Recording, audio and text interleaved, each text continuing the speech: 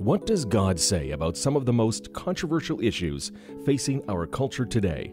And how do we engage our culture in these conversations? As this cultural shift has happened, we in the church have not spoken clearly or articulately about, what does God really say?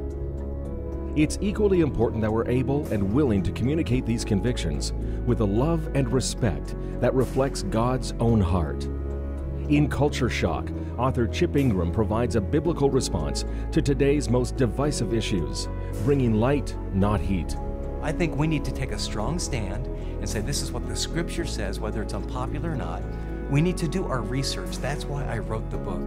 With your best ministry gift, request your copy when you call 1-800-265-3100 or visit 100huntley.com. You can also write to Crossroads in Canada or the United States.